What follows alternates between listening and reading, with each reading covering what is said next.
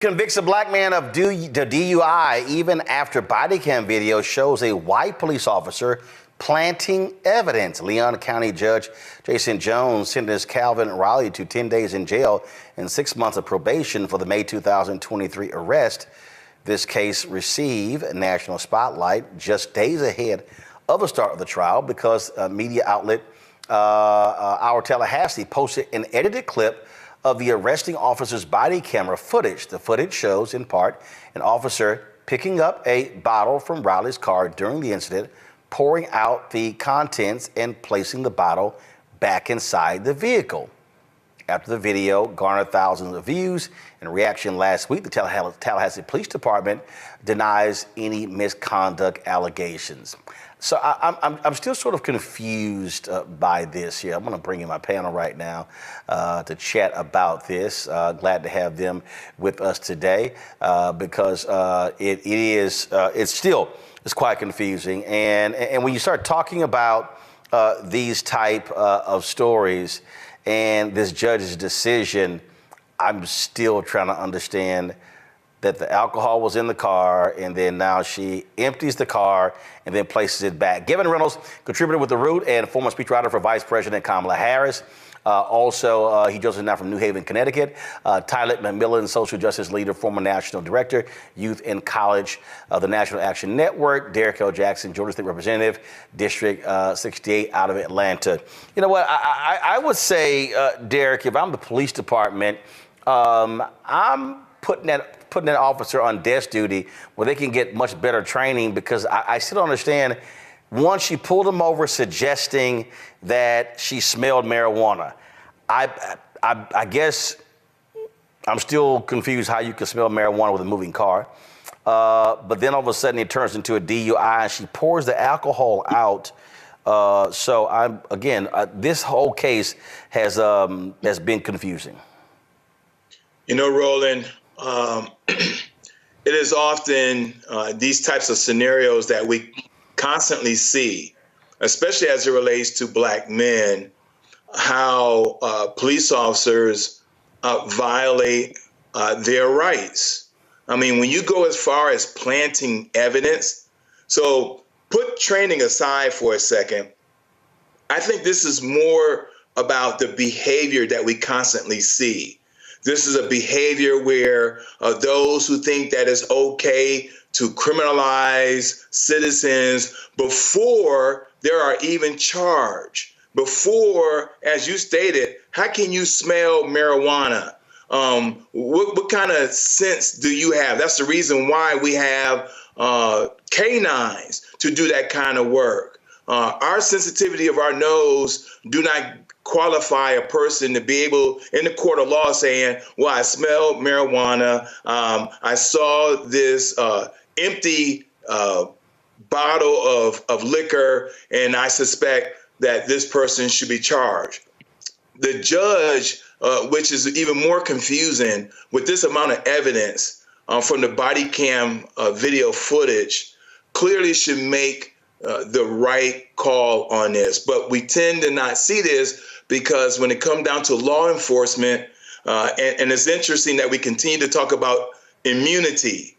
This immunity that's typically garnered to law enforcement officers tend to create this behavior, this mindset that we constantly see in these types of scenarios. It goes well beyond training, well before training, because if this brother was European or someone other than black, then the outcome of this scenario will be very, very different. And again, sure, it's 10 days given, but the reality is the actions of this officer should be questioned by folks all across the country.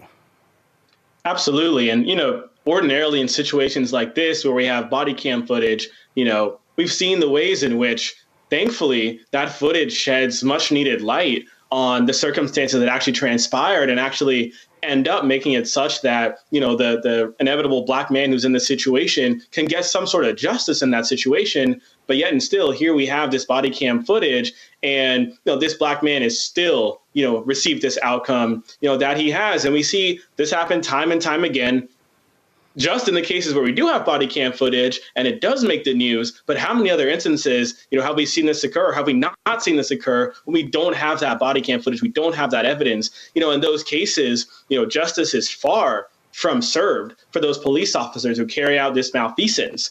And we have to remember, too, that in so many instances, right, when Black men in these situations, like this gentleman here, get this sort of stain on their criminal record, this can also have ramifications for their ability to vote and participate in our democratic processes. So it's important that we keep that in mind. It's important. The last thing I'll say, too, is that, again, and I beat the drum on this time and time again, in this election season, we know there's a lot at stake at the presidential level, but there's so much at stake at the state and local levels, too. When we talk about who are the judges who are deciding these cases, who are the sheriffs and police chiefs who are going to be leading these police departments, who are the mayors, right, who we're voting for, who are going to appoint, those local law enforcement leaders. We have to understand that when we talk about our democracy requires participation from each and every one of us at every single level. And that can be the difference between, these situations happening or not, or when they happen, ensuring that these police officers get desk duty and not another ride around the block. Tyler? Yeah, I will echo the same words as my panelists before. I won't go anything deeper, but I think, my role as youth director, I had opportunity to work with a lot of families and victims that fell to police violence. And I think, this is just I would think that he came out safe, but I think this outcome is yet another failure on the U.S. Department of Justice. And I echo the same thing that, we saw the video, the proof was in the body camera footage. But I think that adds on to the lack of trust that's within the community. And the question is, what else has this department been hiding? I think there should be a review of every DUI that this officer has conducted. And I think there should be a federal investigation into the Tallahassee Police Department. Fanbase is pioneering a new era of social media for the creator economy. This next generation social media app with over 600,000 users is raising $17 million, and now is your chance to invest. For details on how to invest, visit startengine.com/fanbase or scan the QR code. Another way we're giving you the freedom to be you without limits. Oh no, Donald Trump only gives a damn about rich people.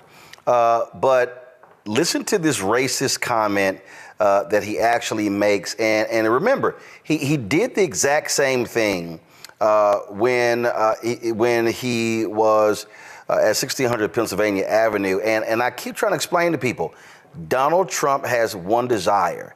He wants white immigrants in this country. He does not want any people of color. Watch this. Great honor that you're here. It's going to be a very spectacular evening, and people are just wanting change. Rich people want it, poor people want it, everybody wants change. Our country is really doing poorly. We're a laughing stock all over the world, and we're going to get that change very quickly. And this has been some incredible evening before it even starts, because people, they wanted to contribute to a cause of making America great again, and that's what's happened. We're going to make America great again. Everyone knows it.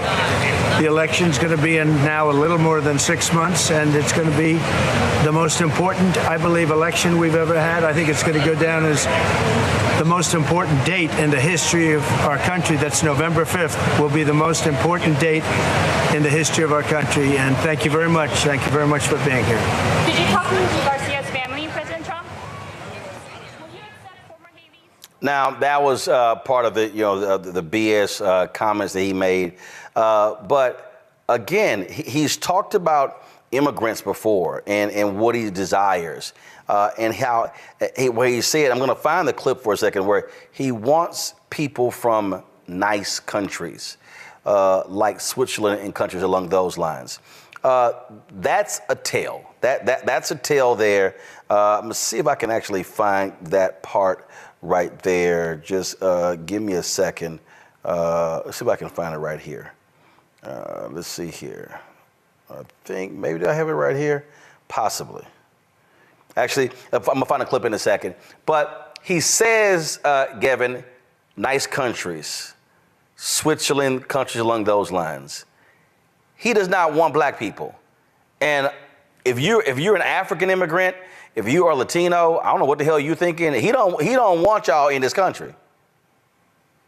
No, absolutely not. And I know we're going to talk about Haiti a little bit later tonight, but he had those famous comments where he referred to, countries like Haiti as shithole countries. Donald Trump made it explicitly and abundantly clear. Look, I'm a proud son of immigrants. My parents immigrated here from the beautiful country of Jamaica.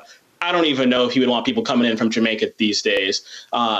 So when we hear Donald Trump make these comments, when we hear him talking about how he believes that immigrants are poisoning the blood, he's not talking about people coming in from Europe. We know that's a fact. He's talking about people from those shithole countries, as he's termed them, and he wants our immigration system. He wants our whole country to look a very certain kind of way. And we best believe that if we let him anywhere near the Oval Office again, he's going to put in place the policies. He's going to put in place the procedures. He's going to work through Congress to enact the laws that will fundamentally reshape and redesign our immigration system and our country in his image. So this is the New York Times reported this, Tyler.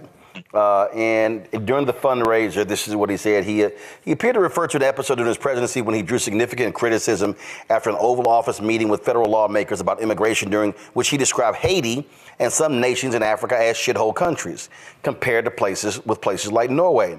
And when I said, why can't we allow people to come in from nice countries? I'm trying to be nice, Trump said at the dinner, to chuckles from the crowd. Nice countries, like Denmark, Switzerland. Do we have any people coming in from Denmark? How about Switzerland? How about Norway? He continued. And, they took that as a very terrible comment, but I felt it was fine. He went on to say that there were people coming from Yemen where they're blowing each other up all over the place. He's literally saying, dang, can we not get more white people here? Literally, I think this is no surprise to the agenda. We talk about white supremacy and the suppression of black and brown folks in this country. And I think even as I hear his slogan, this "Make America Great Again," I don't understand the peak in America where it had this such greatness. But if we were to say that we have reached this progression of greatness, it was the fact that it was African slaves that were drugged here by force that make America great. It is the folks who crossed the Rio Grande who make America great. It is the Native Americans that have been in this country who make America great. It is the immigrants who come from these countries from across the world who build the fabrics of what this nation is. And if we are to be a nation that talks about our diversity, that talks about the melting pot that we are, and in that it is those immigrants who cross those rivers and come over, who build the fabric of our nation. And it's sad and sickening and not surprising that the former president continues to echo those words out of his mouth. Derek, if you're black and brown, what he's saying is, frankly, I don't want y'all in the country. So I'm sorry, if you're black and brown, you got to be an idiot to even consider voting for Donald Trump. Roland, we don't even have to imagine what he would do if he got back into the Oval Office, right? I mean, how he attacked Baltimore, how he attacked Atlanta, predominantly black metropolitan areas. This man said out of his own mouth his true feelings, his true thoughts. And so what we have to do this time around, and I appreciate your show in particular, because we're calling them out. We can't let folks off the hook and just simply try to downplay what he says when the camera is rolling. No, he didn't really mean that. It's a Freudian slip, et cetera, et cetera. No, he means what he said. And just like what he did, well, he attempted to do with the Central Park Five that are now exonerated five, the same thing that he did when he was the landlord of an apartment, putting a little C by every application where it was, families of color. This man has a long history, Roland, of racism, bigotry, and hatred, and we have to call it out. Fanbase is pioneering a new era of social media for the creator economy. This next generation social media app with over 600,000 users is raising $17 million, and now is your chance to invest. For details on how to invest, visit startengine.com/fanbase or scan the QR code. Another way we're giving you the freedom to be you without limits. you're not saying destroy, get rid of, and obliterate DEI programs. But when you say DEI disruptor, what do you mean? What I mean is we need to change it. It does need improvement, as any programs do. That's nothing new when you roll out something. So I don't want to destroy it, as it seems as if Charlemagne is suggesting that we do, and that most of it's garbage. We disrupt it. We make it better, right? I think that the unfortunate part about what Charlemagne the God did is that he acts like DEI just came about. DEI has been around forever. IBM had its first affinity group for Black people back in 1968. Roosevelt passed bills to ensure that we could integrate the military for World War II. After A. Philip Randolph threatened a march of 250,000 Black people to come to D.C. Correct. The Equal Pay Act is 1963. That is DEI. So DEI did not come about when George Floyd was brutally murdered. DEI has been around forever, and we have made great progress and strides in DEI. The reason why Charlemagne probably is able to be on TV and have a voice is because of DEI, because there was a time that he would not have existed. He would not be able to have a voice. He would not be respected. So while we are not where we should be, right, and we have a lot of work to do, DEI has been a fantastic tool to make progress. So no, it's not about getting rid of it. It is about changing it. And also what scares me is that what he did on his platform, he has a powerful platform, and I absolutely respect that he has this power, is that he gave voice to all of these right-wing Republican extremists who want nothing but to destroy DEI. They've proven that by passing laws in half the states right now. I mean, they just had 60 employees let go in, I think it was Florida.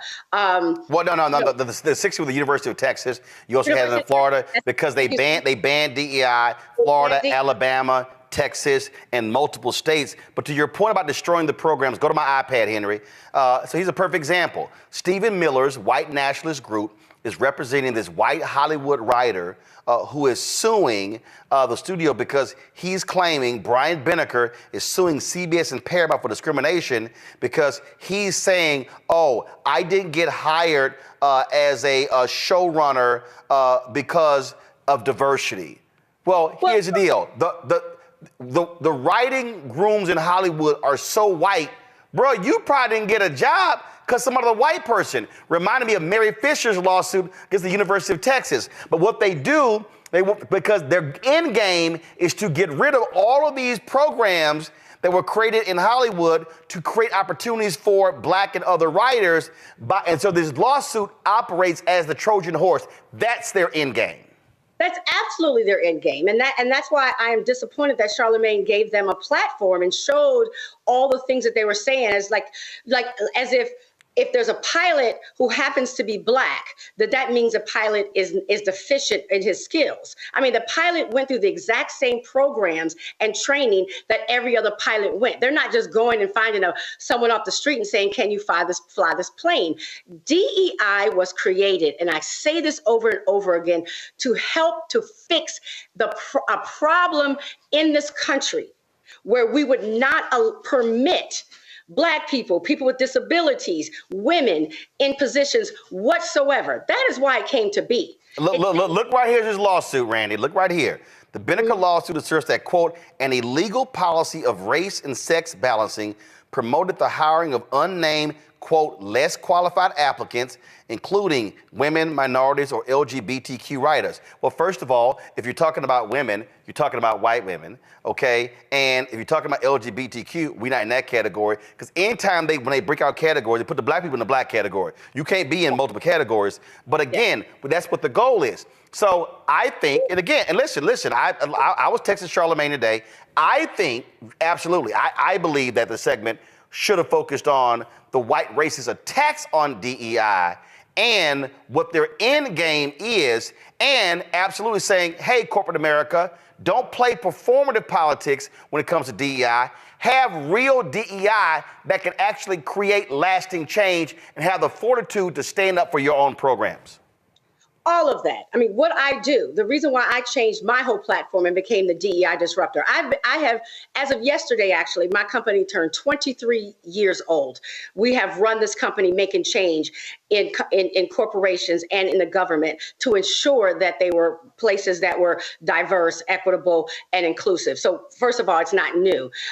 Secondly, the reason why I think it needs change is that some people, he's correct in that some people looked at it as something for public relations. Yep. It's very obvious when they do it. It's very obvious. We're not stupid people, but there are companies who are doing well and who have shown in their numbers that they are hiring and promoting. Oh, man, because you started highlighting people. Who would you say, name a few companies that you know, you've been doing research, that are doing a great job that others should be following and emulating?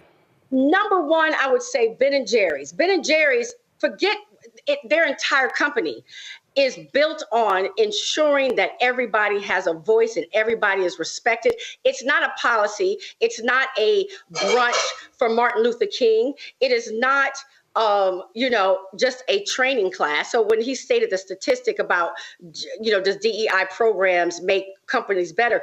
If it's just a training class, of course, it's not going to just make it better. It has to be woven throughout the foundation of an organization, that everything they think about involves, are we including everybody?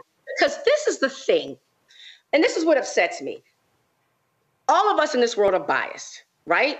Everybody has a bias. In this world. Listen. You can criticize Texas, but my ass from Texas, and my parents are from Texas.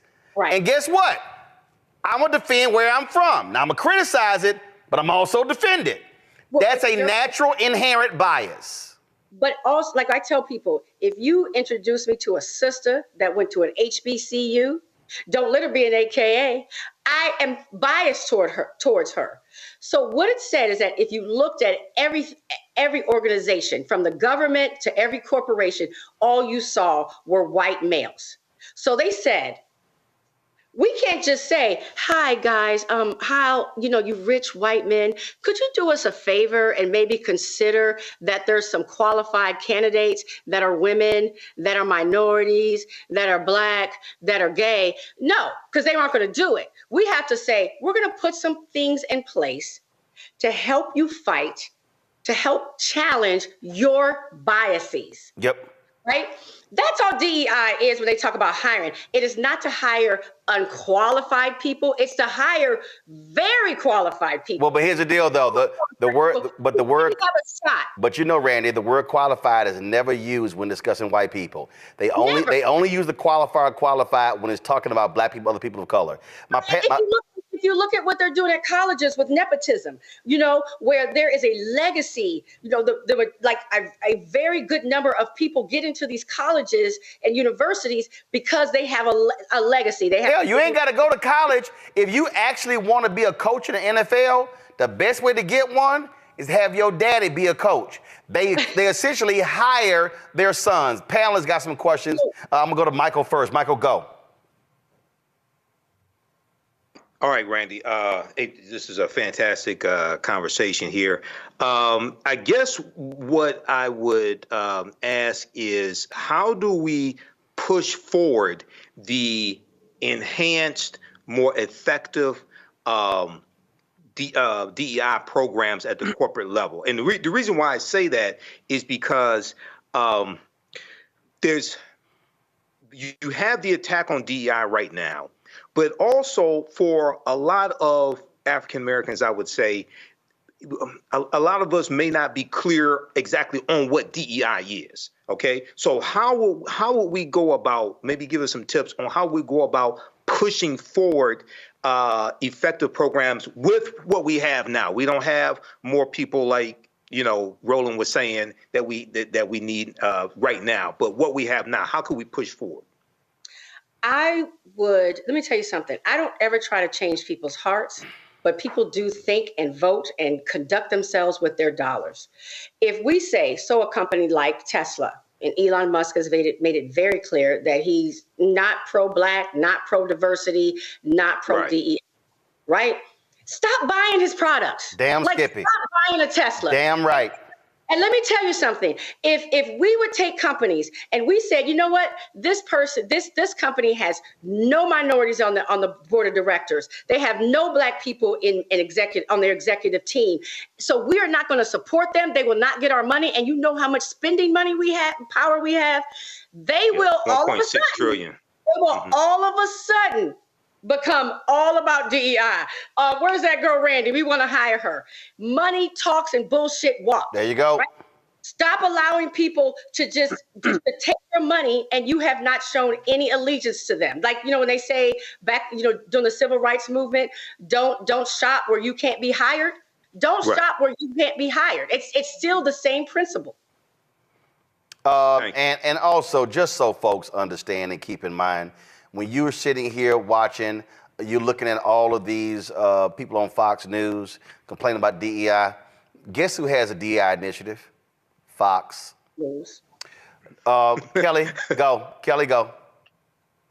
Sure. So I don't necessarily have a question so much as just a thought that I'd like for you to expound upon, being the hypocrisy of what Charlemagne said as a whole, considering that he very likely got on The Daily Show because of some DEI initiative, the fact that he has a Breakfast Club show because of a DEI initiative, the fact that he sat on panels because of DEI initiatives, he's spoken about DEI initiatives in corporate spaces and how he's benefited from DEI initiatives. I am just tired of giving people platforms in which they have absolutely no concept of what is actually going on, and or in Charlemagne's case, willful cognitive dissonance regarding these issues just so that he can have sound bites that he can profit off of. Well, here's what I think, Randy. And again, my deal is, and that's why I walked through it. A lot of what Charlemagne said is correct. Performative, running of the ads, not taking it seriously. But again, where I disagree is saying we don't need it in corporate America. The reality is that's where the money at. That's where the job's at. And what we know is corporate America, that they can actually drive change. Let's be real clear. Corporate America, why did a lot of places integrate in the South? Because they saw that train coming and they were like, hey, we ain't trying to have them shut down our department stores. Damn it, integrate. You said it, money talks. And let's remind people, when corporate America pulled their money out of North Carolina with that transgender bathroom bill, they changed that damn law. When the brothers in Mississippi said, we ain't playing at Mississippi State under that damn Confederate flag, they changed the damn law and took it down. We as Black folk, to your point, got to use our money leverage, and most of the DEI initiatives that came forward after George Floyd's death, because them white kids in them companies were acting a fool. And Adidas, give you an example, Randy, Adidas announced we're going to do a $10 million initiative. Them white folks at Adidas lost their mind. The next day, the CEO announced, okay, hold up, we're going to do $100 million, and then a third of our jobs will be people of color. The whole backlash to DEI is because white people in the aftermath of the death of George Floyd rose up. So the attacks on books, the attacks on CRT, the attacks on DEI are all because they freaked out when they saw them white kids have a changed view. And that's why you now see them now, let's attack woke, let's attack DEI, and attach it to everything and make it negative. Randy, go. They are attacking everything that moves us forward, which is not something new.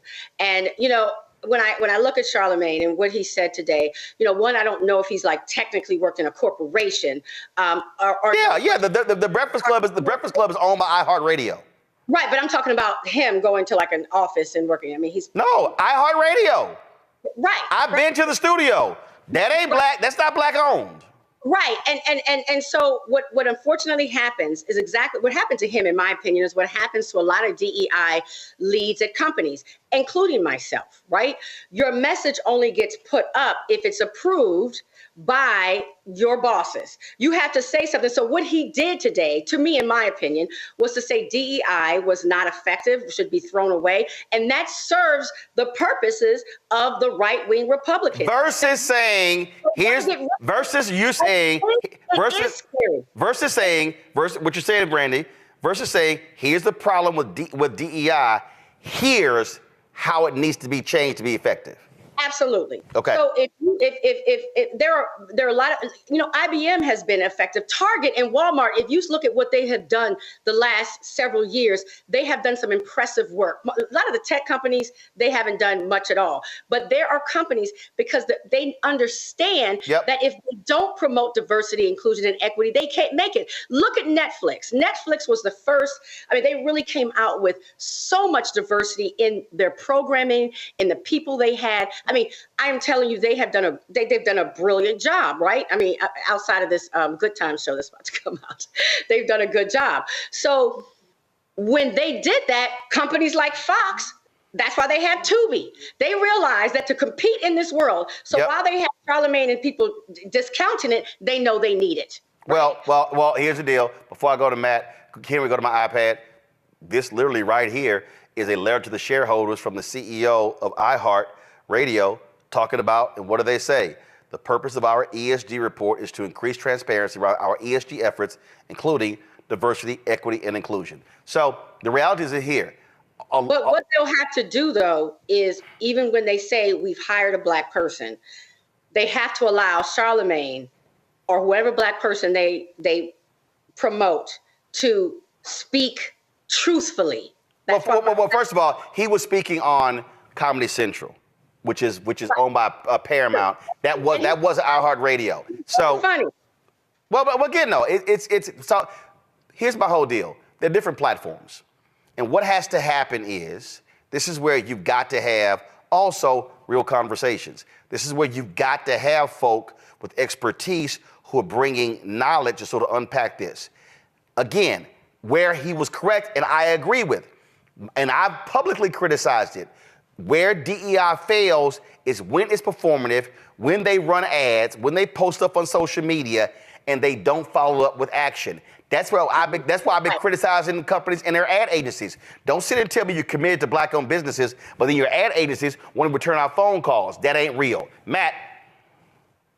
So, Randy, I appreciate you breaking this down or adding to Roland's breakdown, but here's my question for you. So many of the metrics that we use for the efficacy of DEI programs, we talk about the C-suite, but the reality is that's not representative of most people who would be benefited by DEI programs. So my question to you is, what examples have you seen of good policies, effective policies for your average person, your average viewer who's watching this, who would be greatly benefited if they went and applied for a job and knew they had a fairer chance of getting that job? We're not talking about the C-suite, because that's a very small percentage of people. So what have you seen that applies to more of us than that? Well, this is where I believe that, again, where the studies that were cited got it wrong. There have been great improvements when it comes to Black people getting jobs at almost across the board. I mean, from the federal government to localized governments to corporations, Fortune 500 and down, where you are seeing more Black people get jobs and management jobs. You are right that the C-suite is kind of where we get stopped oftentimes, but to say that we have not made great strides is ridiculous. If I were to name companies, there's so many. Like I just said, Target, Walmart has done a great. The tech companies to me have done the worst. If you're looking at the promises they've made, the tech companies like Facebook and Google, nothing has moved on their scale of anything. But most companies across the board have more diversity than they've seen in the past. And the reason why is because they were pressured to do so. People aren't going to do things just because they're nice. And DEI wasn't developed to get unqualified people in positions. It was just to put the net further. Tell me where you are looking for qualified candidates. Also, let's talk about your biases, because what's very insulting about what these commentators are saying and how they're attacking DEI is what they're saying is if you hire a Black person, that automatically means that you're hiring a less qualified person. Yep. So for somebody to say that aloud is bold. Well, but right? again, no, but that's the agenda. That is the absolute agenda, to say that if I see a black pilot, automatically I'm assuming that they're not qualified. So it's talking about pilots. If you look at the airlines, all of the airlines now have programs to partner with HBCUs. But that's racism. So that's just racist, just being very clear with their racist language, and they're allowed to get away with it. Well, the reverse racism, if you know. No. I'm saying, I'm not calling reverse racism. I'm saying using that language. If you say I see a black pilot, I automatically think they're not qualified. You racist. 1,000% racist. There is no ways around it that's racist. Okay, but the cosmetics companies. You look at people like Rihanna, who had to come out and with her Fenty company and say, there's no shades that match black people. You got like five shades. I mean, there are major changes being made every day. Does it mean that there are a lot of companies that is performative? No, of course they're being performative. But I'm gonna tell you something. If black people become active and call these companies out, I promise you that they will not be performative anymore. Let their stocks drop. Let their earnings drop. Let black people say, we're not buying from them anymore, just as people have done with Starbucks recently. I promise you, all of a sudden, we all be getting calls like, and I'll add to that for black people, don't fall for the okie doke if they go hire a black celebrity to do some commercials and think all is good. No, the notion is you got to go deeper and broader. I'm going to close it out with this here. This is the quote that Mark Cuban said. Look, the University of Texas fired 60 people who were in DEI jobs. Here's the deal. The university president, he didn't have to fire them. He could have shifted them to other areas. Where Cuban is correct, that if these programs are being targeted, go to my iPad. This is correct. You don't have to have a DEI program to practice DEI. You just have to run your business the right way and set standards for how people are treated. Here's the fact, Randy, and this is the last comment. If these companies were doing right by us, you wouldn't need DEI programs, because you would be saying to your people, no, cast a wider net. The programs are a way to force folks to have to broaden the talent pool, have to recruit different places. And so to all the haters, if y'all don't want DEI, cool. Give folk an equal shot. But most of you white racists, especially all y'all on Fox News, y'all know the game, and you know it ain't an equal shot. Randy Bryant, we appreciate it. Thanks a lot. Fanbase is pioneering a new era of social media for the creator economy. This next generation social media app with over 600,000 users is raising $17 million, and now is your chance to invest. For details on how to invest, visit startengine.com/fanbase or scan the QR code. Another way we're giving you the freedom to be you without limits. One of the greatest running backs to ever play in college football as well as the pros. He was inducted into the Pro Football Hall of Fame, the first NFL running back to rush for more than 2,000 yards in a season, won the Heisman Trophy. O.J. Simpson had that smile. He was in movies. He was in commercials. He was the it guy until he went on trial in the early 90s for killing his ex-wife, Nicole Simpson, and her friend Ron Goldman. He was acquitted in 1994 of the brutal slayings. And ever since then, the name O.J. Simpson has been said with cursing, with shame, with shocking statements. He died at the age of 76. His family announced that he succumbed to cancer. They posted this message on social media. On April 10th, our father, Orenthal James Simpson, succumbed to his battle with cancer. He was surrounded by his children and grandchildren during this time of transition. His family asks that you please respect their wishes for privacy and grace, the Simpson family. He was nicknamed the Juice. As I said, broke numerous records, but it was that case many call the murder trial of the century that changed America's view of O.J. Simpson. Many folks remember the police car, the slow police chase in that white Ford Bronco during the NBA Finals that had the nation riveted. Some 95 million Americans watched that 2-hour, 60-mile low-speed chase through Los Angeles. He stood trial for the murders of Ron Goldman and Nicole Simpson in October 1995 when he was acquitted. 12 years later, O.J. Simpson was arrested after leading a group of men into a Las Vegas hotel casino to steal at gunpoint what he said was his own sports memorabilia. He was charged with several felony counts, including kidnapping and armed robbery. The following year, he was found guilty and sentenced up to 33 years in prison. He was paroled on October 1st, 2017. O.J. then moved to Florida, where he often played golf every day, posting videos, things of that nature on social media, commenting on all sorts of stories. Mark Watts was a CNN correspondent at CNN covering that trial. He joins us right now.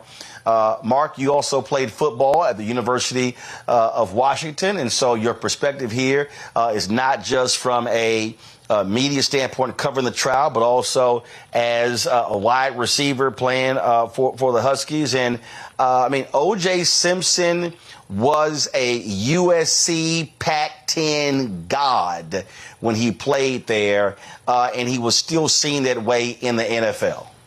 Yeah, and I also worked for the National Football League at one time as well. Condolences to the Simpson family. Arnell, Sydney, Justin, and Jason lost their father today. And whenever I talk about the Simpson case, I also want to acknowledge that two people also tragically lost their lives, Ron Goldman and Nicole Brown Simpson. What was the question again regarding the question? Yeah. Sad day for all of us. Well, in terms, I mean, he was a, you know, prior to obviously the trial. I mean, O.J. Simpson was a god at USC in the Pac-10, one of the most revered athletes in college and pro football history. But all of that changed when he was charged with these two murders. Absolutely. Yep. Anybody who played high school football in the 80s and in the early 90s and played running back, we all wanted to wear 32 because the Juice or Jim Brown. That's how far back his legacy goes. But yes, as you said, Roland, unfortunately, he did not live a great life past 1995. It took a toll on him. He came down with prostate cancer, and he succumbed to it this morning in Las Vegas. When you think about, I mean, the ramifications and the blowback even today, when you look at a number of people who've actually offered their condolences on social media, they have been immediately attacked. And so even in death, O.J. Simpson still engenders a lot of strong feelings from people. Right. He cultivated a lot of enemies along the way. And I sat through all 16 months of that case. There were 4 principal reasons why the prosecution failed to win conviction in that case. It was the DNA evidence. It was sloppy evidence gathering. Mark Furman was portrayed by the defense team as a racist rogue cop who could have possibly planted the right-handed glove at O.J.'s Rockingham address. And then there was a botched glove demonstration as well. That took place June 15th, 1995, where O.J., although the fact that he was sort of a B-league actor, he convinced the jury on that day that the glove, the left-handed glove, did not fit. He couldn't pull it over the palm of his hand entirely. So, yeah, when the verdict finally came out, October 3rd, 1995, it was largely split, and the verdict was a polarizing event in the United States of America. 60 to 70% of whites felt that O.J. Simpson was guilty. 60 to 70%, even a larger percentage of African Americans in Los Angeles felt O.J. Simpson was not guilty. Was it a revenge verdict, if you will, for what happened in the Rodney King not guilty verdicts of the officers who beat Rodney King? And there was also a case that was known as the Soon Jadu murder case. She shot Latasha Harlins, a teenager who was accused of stealing less than a $2 $2 container of orange juice. So at that time in the early 90s, Los Angeles was a powder keg. It was an explosive community. And I've got this on pretty good source because I did exit interviews with most of the jury members following the trial. So what I said about what led to the not guilty verdict, you can bank on that. I got that from their mouths, how they interpreted the trial. From a media standpoint, when you look at even how his death is being covered, there are some people who are upset that folks even talk about the O.J. Simpson the pre-murder O.J. Simpson.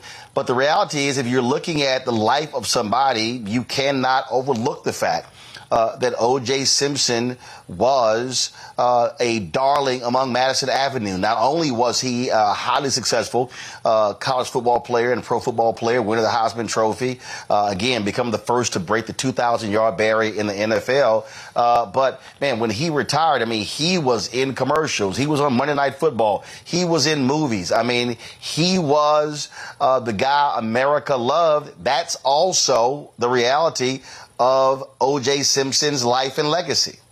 Right. He had built himself so high up there, Roland. And you know, because you're a journalist and you've covered major trials before, our society loves the fall from grace. He was everything that you just said. He was also this. Not even Jim Brown could accomplish this. O.J. was the first Black American athlete in the United States, first African-American athlete to receive major sponsorship and endorsement from large cap and major corporations in the United States. Before LeBron, before Magic, before anybody, there was O.J. So we have to give O.J. his props, as you said, for the doors that he broke open, for the barriers that he ran through.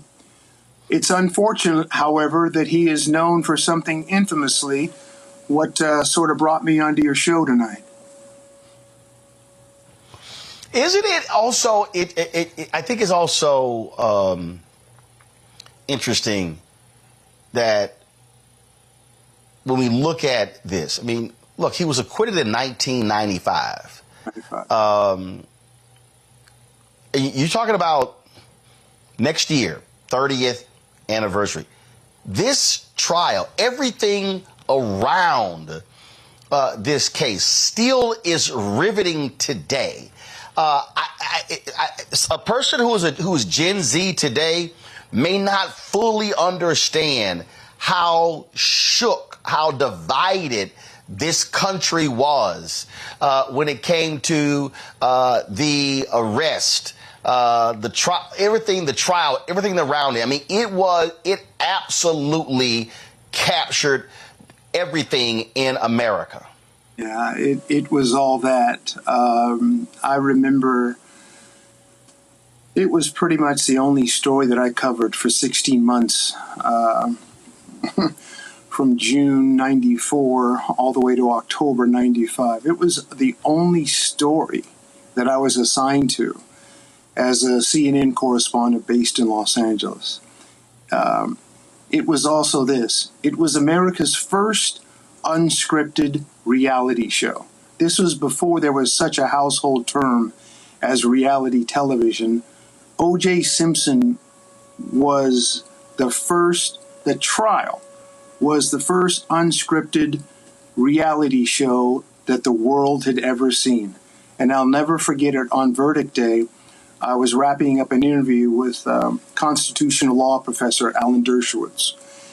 And someone came up behind me and said, "Hey, Watts, this is a reality show."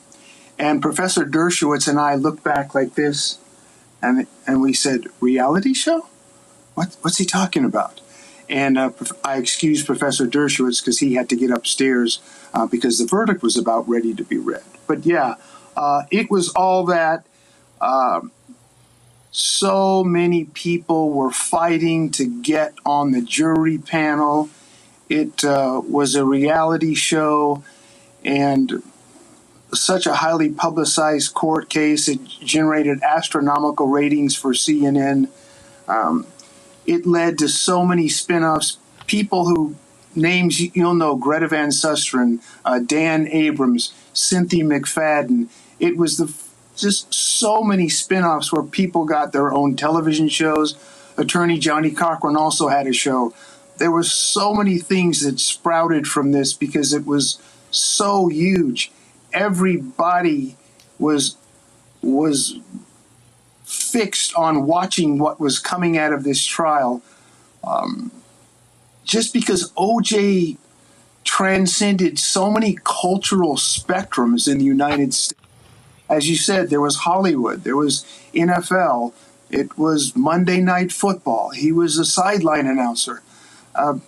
Sports, Hollywood, media, good-looking guy, great-looking ex-wife, him being accused of murdering her, and just everything else that was rolling along with the city of Los Angeles at that time. It was just the place where major news broke, and I don't know how I got stuck in all of it, but I was there for all of it. I had a front row seat pretty much to history as it tilted on its axis. No, Roland, I do remember how I got there. Oh, man, you didn't have to do that. Come on now. Come on now. Now, look at that. I've aged like fine wine. I think I gave you those glasses, didn't I? But yeah, that was June 13th. That was pretty much had to go into the crates. Yeah, that was June 13th. I was outside OJ's house at 425 Rockingham. That was in Brentwood, well-to-do western suburb of Los Angeles. And yeah, I was positioned outside his house for about 12 to 15 hours, all the way until the Bronco chase on June 17th. Your beloved Houston Rockets were playing the New York Knicks. I remember that well. I was on Larry King's show running around crazy, chasing OJ in a white Bronco driven by Al Cowlings, hoping that he didn't commit suicide. There's just so many iconic, wild days that I remember covering that case. And it's just something that just will never go away. The reason, Roland, it sticks with people today is because the truth has never been told. The real truth has never been told. All these pundits and all these reporters such as myself will go on TV today, tonight, and tomorrow and give their opinions, but the real truth has never been told. And I believe there is one single objective, factual truth. And that's what I've been chasing for 30 years. You know, as people get older and they want to get things off their chests, things just sort of arrive in your inbox. Notes and recollections and things that people said. I believe I'm close, really, seriously. I'm being serious now. I believe I'm very close to the real truth. And when I get it, I'm going to come to you because you're my favorite journalist, of course, and we're going to talk about it because that's what people want to know. Even the 67% of African Americans across the country who felt that O.J. Simpson was not guilty, there's a shred of doubt, like, what happened? What happened to the murder weapon? Why was there not more blood inside the Bronco? What happened to the bloody clothing? How could a guy supposedly kill two people that fast, get back to his house, get in a limousine, go to LAX? But here's one fact I'll leave you with. I don't know how much time we have. Something has never sat with me. And it hasn't sat with me for 30 years. O.J. Simpson was strip searched down to his underwear on June 13th, one day supposedly after he allegedly killed his ex-wife and Ron Goldman. It was a bloody crime scene, Roland. I saw it with my own two eyes. It was a bloody mess. There was some serious altercations that took place. But what I can't figure out is if O.J. Simpson supposedly carried out those two murders, and Ron Goldman had defense wounds on his hands, and he had slash wounds on his sneakers. When they examined O.J. Simpson on June 13th, the very next day, remember, he did not have a single cut, abrasion, or bruise, except a small cut on this finger on his left hand. Now, Roland, you and I have scrapped. We've been in some scraps before. I'm going to get a few in, you get a few in. You might win the fight, I might win the fight, but we're going to walk away from a fight bruised. We're going to have a cut. We might have signs of trauma. He had none of that on June 13th. And that's what's puzzled me for 30 years. And that's what's pushed me as a journalist. Although I do have an opinion of what happened, I want to find the truth. I want to find that one single truth, that incontestable, factual truth, so I can tell the world what really happened. Mark Watts, we appreciate it. Thanks a lot. Going to my panel for perspective. Reese, you first. That was a riveting interview, Roland. I have to say, for me, I grew up in Los Angeles. So I lived through LaTarsha Harlan. I lived through Rodney King, Reginald Denny as well, and the OJ trial. And so I want to speak up for Black people during that time. I know a lot of people have opinions about his guilt or innocence, particularly from a 2024 lens. But I want to say that while there might have been some Black people who looked at it as a get back, I believe as a person who grew up in LA, who followed the trial as a Los Angeles resident, that a majority, I would dare say, and Mark just gave the statistics about the number of Black people who thought he was innocent or not guilty, we felt that way because of the evidence that was presented at trial. And so I just want to be clear that this whole notion that Black people were bloodthirsty, unhinged, irrational, just trying to get a lick back, I don't believe that's really accurate, not for a majority of Black people. I think that Black people largely, and as he said, even a larger number of people and Black people in Los Angeles thought that he was not guilty. We followed the evidence. And so people are entitled to their opinions. I think reasonable people can have different conclusions, different convictions about this case. Obviously, it's tragic that 2 lives were lost.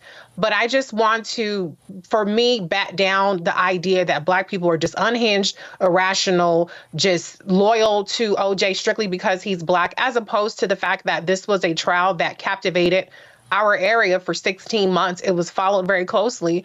And look, if the glove don't fit, you must have quit. At the end of the day, the prosecution didn't do their job. Johnny Cochran and OJ's team did their job. We'll never know, I guess, what happened. He didn't go down confessing to anything. And, you know, we don't know. But I just don't like the narrative. And I think it's very easy in 2024 to be on your high horse about your convictions, about whether he's guilty, or even if you feel like he's not guilty.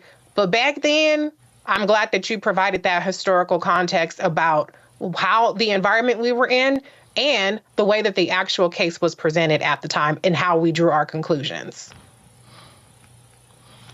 Lauren. I think what the case always represented was it was really the first time ever in a major court case in a major way that a Black person sort of got away with murder, quite frankly. And that never happens. That was probably the first time in American history that had ever happened. And the reason he got away was because he had the resources to represent himself with some of the best attorneys in the country. Barry Scheck at the time, who would later found the Innocence Project, was the foremost attorney on forensics. He had F. Lee Bailey, he had Alan Dershowitz, and of course he had the great Johnny Cochran. And that's unheard of for a black defendant anytime, any place. It upset the natural order of what our history has been in the United States. People get away with murder all the time. We still sit here not knowing how Natalie Wood died. We still sit here with the story of Byron De La Beckwith, who sat around, walking around for years, no justice served. Obviously, Carolyn Bryant. People get away with all sorts of things, but he was the first black guy that got away with it. And I think it was quite noted by everybody at the time, but I don't know that they really articulated it in that way at the time. And that documentary, O.J. Made in America, really goes into a lot of the sort of dynamics that are really not talked about in any nuance when it comes to O.J. Simpson. But it was a terrible thing, though, that two people were murdered. And it's not something that we should just shrug off. But I think we do have to understand the perspective. We have always had to deal with, as African Americans, the lack of justice. When Lyndon Johnson told the FBI to go find Schwerner, Goodman, and Cheney, they went down there and found the bodies of other people who had disappeared in the South because they'd been lynched and nobody cared. So we, I think, as black folks, have known that history forever. I think white folks don't know that history. And when O.J. got away with it, it was a huge thing because of that primary reason. That wasn't supposed to happen. And it happened because he had the money. And it happened because, quite frankly, his attorneys were way better than Marsha Clark and what was the other dude's name? It was Christopher Darden. Chris Darden. Thank you. And Chris Darden. Darden. And they couldn't keep up. Chris Darden and Marsha Clark could not keep up. So anyway, that's my take on it. Greg Carr. Absolutely. Yeah, they couldn't keep up. Soft racism. Today is a day where we see that nothing has changed in America. This is not a nation. White folk mad as hell on social media. Black folk are largely silent or making jokes. But remember what Jackie Robinson said at Jesse Jackson said at Jackie Robinson's funeral. He said Jackie has passed away and now he is stolen away home where referees are not allowed. Ironically, Jackie Robinson, another great tailback, except he played across town at UCLA a generation before OJ. But today, the juice is loose. Meaning what? You can't get him. That white woman and that white man were killed, and somebody got to pay. As you say, Lauren, he had better lawyers. Chris Darden, up to that time, had 18 straight, I think, convictions on his side with the prosecutor's office. But Johnny Cochran had never been beaten by the LAPD and by the LA prosecutors, and he wasn't beaten that day. I showed my students the footage because that famous footage. And by the way, Monique Presley said on social media today, she was one of those Howard Law students that was in that famous scene in the split screen where all the law students are embracing and cheering at the verdict.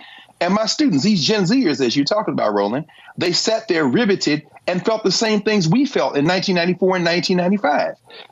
In other words, this wasn't about guilt or innocence. And one correction, black people didn't feel that he was not guilty.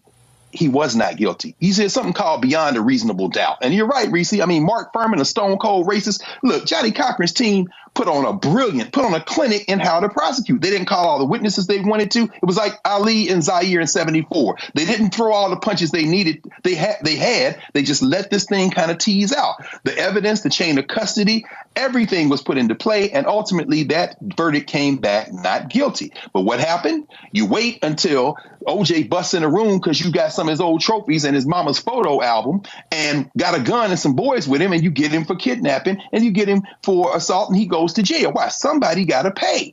And then you hound him over and over again. This isn't about OJ, guilt or innocence. This is about a country in which race is at the foundation of its identity. OJ Simpson is the reason we know some damn Kardashians. Remember, Robert Kardashian was on that team. Everything from the Kardashians to TMZ. The guy who founded TMZ was one of the people who got caught up in that media circus. Jeffrey Toobin with the New Yorker and CNN until he messed up, and now he's back again. Why? Because if you're white, you can have second and third and fourth chances. But OJ didn't have second and third chances. Finally, this is, I think, perhaps the most interesting thing of all today for me. One of my young brothers came over to the law school Wednesday night, my class last night, and he had on a T-shirt with looks like one of his homeboys, his partners. And I said, who is that man? He says, my man, he was killed in Chicago. I said, did they find who killed him? He said, they don't solve murders in my city. Here's the bottom line. White life in this country is the only life that's valuable to a lot of people. O.J. Simpson represented everybody who has been punished for losses of white life, whether he wanted to or not. The famous "I'm not black, I'm O.J." was said when Cochran was saying this is about race, this is about black. And O.J. Simpson responded to Johnny Cochran and said, yeah, black, I get that, but I ain't black, I'm O.J., meaning what? Dude, I'm the one that's going away if you don't save me. It didn't mean, regardless of O.J.'s opinions, that he was not a proxy for race. And what we are faced today with is the fact that the responses to the death of O.J. Simpson show us not only haven't we come very far, we haven't come far at all. That's true. Indeed. Fanbase is pioneering a new era of social media for the creator economy. This next generation social media app with over 600,000 users is raising $17 million, and now is your chance to invest. For details on how to invest, visit startengine.com/fanbase or scan the QR code. Another way we're giving you the freedom to be you without limits. 2022, a black man was strip searched in broad daylight in Jacksonville. Well, the results of that is that the sheriff's office has said that those officers were wrong and violated policy. Ronnie Reed was stripped in the middle of a street in front of his family members. The officers did not find anything, but he was arrested for selling cocaine. The state's attorney's office dropped the charges against Reed in February, but only after spending more than a year pressing him to accept a plea agreement that would have sent him to prison for at least 4 years. Nicole Manna of The Tributary, the investigative reporter who broke the case, joins me now from Jacksonville. Glad to have you on the show, Nicole. Hi. So now the sheriff's department goes, yeah, they really didn't follow the rules in how he was pulled over and strip searched. Right. So the sheriff's office actually opened their investigation into this arrest after our reporting on what had happened, our reporting that questioned if they broke policy, if they broke state law. That investigation was opened in March of last year, and it was closed in September. We only learned about it by filing another records request asking for that investigation. They had never notified us that it was closed, despite the fact that our reporting is why it was opened. So now I'm confused. Okay, so the arrest takes place in February. They opened the investigation after the fact. What was he initially stopped for? So the arrest actually took place in September of 2022. We didn't publish our first story until March of 23. So that is when the investigation was open. What happened in that arrest is the police were doing a kind of drug operation. An undercover officer gave $20 to a different man, and that man was seen walking toward Ronnie Reed. That man went back to the officer, gave him whatever amount of cocaine, and then those officers approached Ronnie and searched him down, patted him down, didn't find any drugs, didn't even find the $20 that police had given the original man, and then that is when the strip search occurred. Wow. So they never actually saw Reed give this guy drugs, so therefore they assumed he was the drug dealer. Right. That's how it seems. The original arrest report on Ronnie isn't exactly clear of what happened other than this other man walked toward him. In the investigative file from the internal investigation, we saw an extra line that says an officer witnessed a drug exchange. But again, there were no drugs found on Ronnie, either at the time of the arrest or at the jail. The $20 that was given to the other man in exchange for cocaine was found in his hand when he was arrested. That money was never found on Ronnie Reed either. And his defense attorney told me that she brought that to the state attorney's office and said, "I've never seen a drug dealer give on credit." Wow. Again, another one of those crazy stories of what cops say one thing and something else, actually happens. But what was nuts here, they were trying to get this man to plead guilty. Right. They spent more than a year trying to persuade him to plead guilty and take a 4-year prison sentence. But he kept fighting. He went through multiple defense attorneys, and ultimately the case was dropped in November. I believe it was November 14th or 5th, or I'm sorry, February. I believe it was February 14th or 15th. And that is when the state attorney said that they did not have enough evidence to bring him to court and prosecute him. Questions from the panel. Robert, you first. So with this, will there be any sort of apology, restitution, anything paid to this man for what he's had to go through in this situation? Because I've had similar cases to this. This is not an isolated incident. What systemic changes is the police department going to make to stop this from happening in the future? So one of the interesting things that came out in the internal investigation is that the officers who stripped Ronnie said that they were actually never trained on what the search policy is, and they didn't even know that what they did constituted a strip search. So of course we asked JSO, knowing this information, have you done additional training in the department? We never got an answer back on that. JSO told one of the local TV stations here that they do offer and do require training on searches. But again, we don't know if there's anything that they're doing beyond what training they say they already have. And I do know Ronnie is talking with a civil attorney. Scott? Yeah, Scott Bolden here. He needs to talk to a civil attorney about this. You know, the idea that the police believed that they could strip search someone in public because they didn't have proper training. I had good home training. I had good upbringing. Taking somebody's pants down or making them strip in public just seems to be just at your core. We shouldn't do that. We should take him to the station, or we should put him in the police van or something. Your core should tell you that, whether you're a police officer or not. But here's another question, similar to Robert's, right? What about training, and what about reformation of the prosecutor's office? I'm a former prosecutor from New York City. Either you got the evidence or you don't. Theoretically, philosophically rather, ethically, under most state bar rules and the ABA, if you can't prove the case beyond a reasonable doubt, if you can't prove the case or you don't bring the case, then you don't sit there for a year and try to get them to plead or something, because that means they're not trying to do justice. They're trying to get a conviction, right?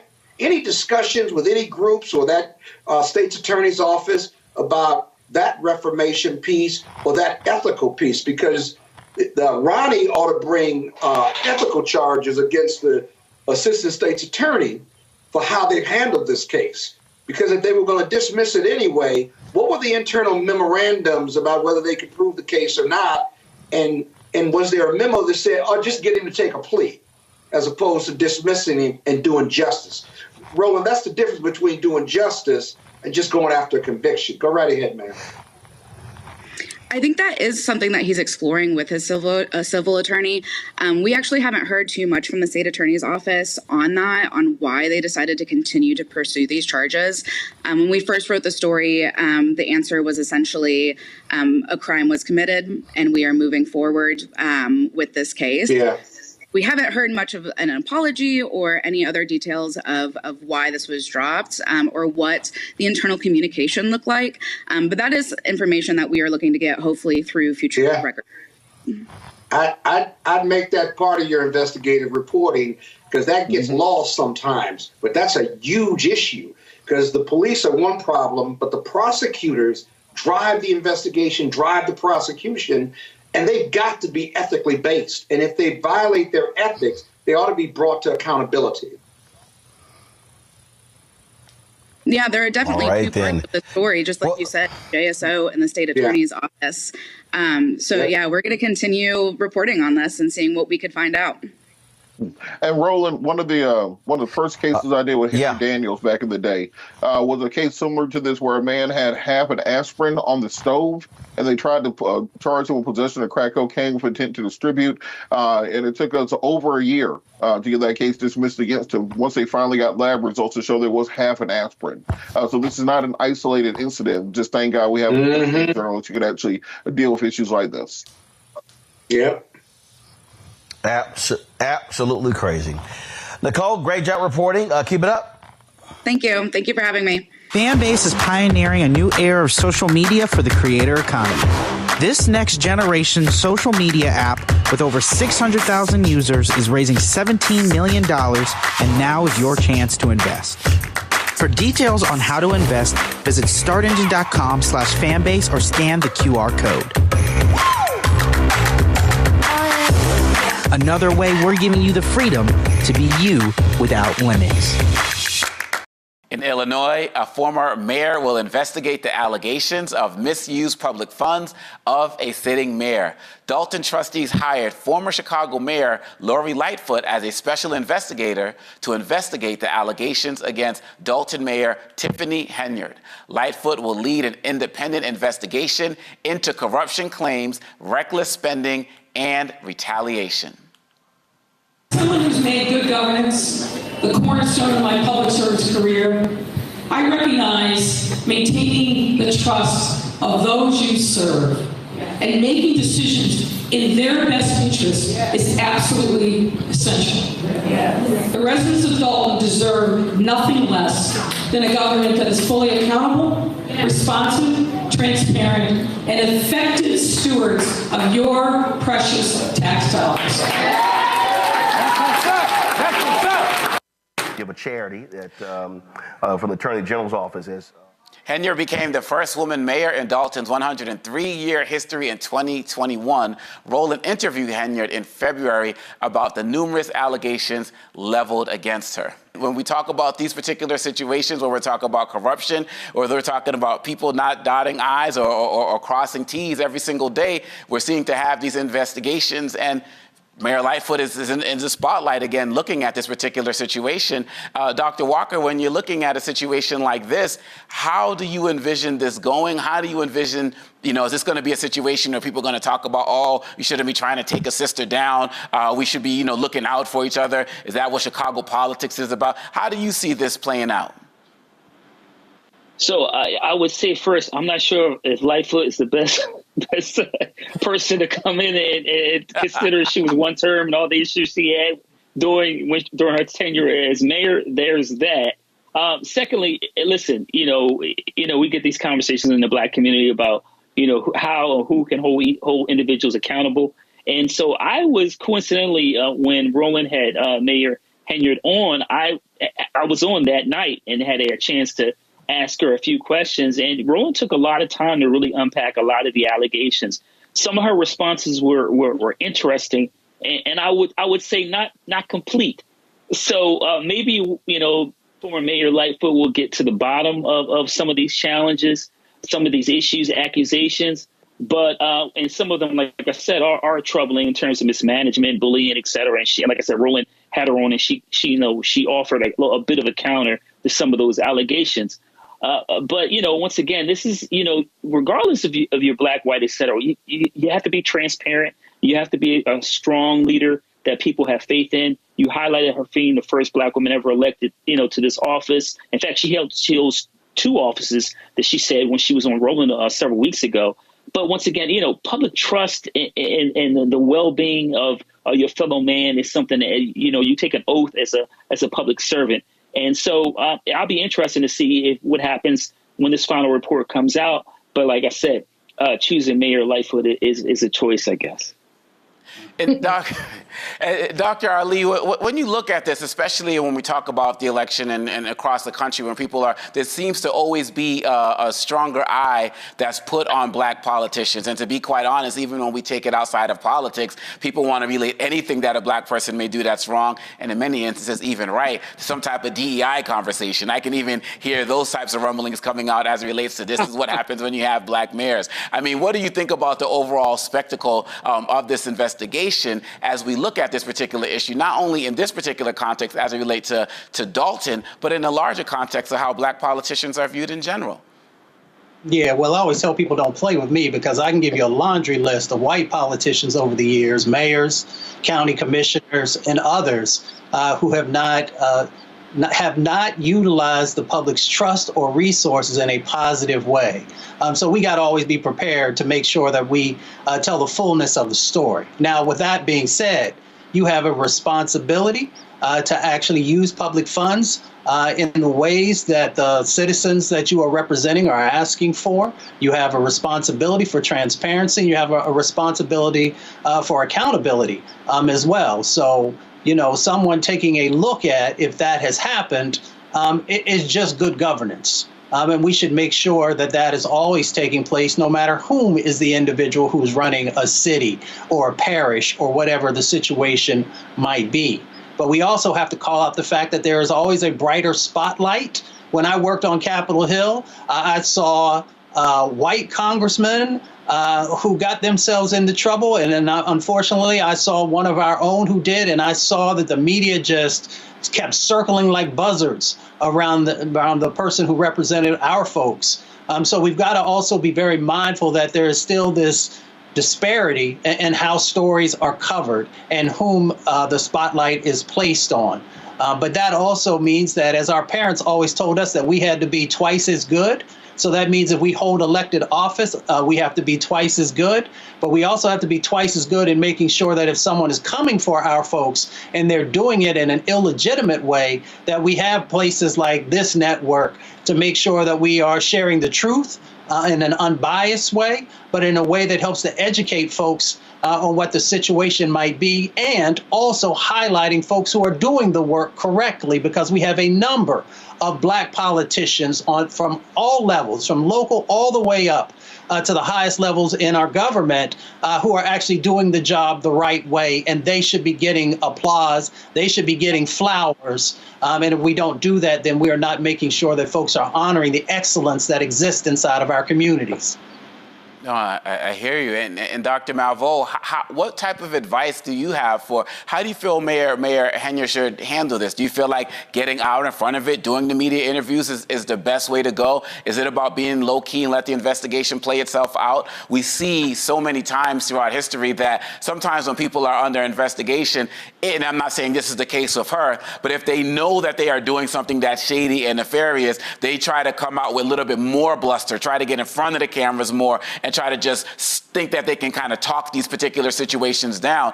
Given the history of situations like that, do you think it's better for her to kind of stay low-key, cooperate with everything, or get out in front and just own it in front of everybody and let the pieces fall where they may?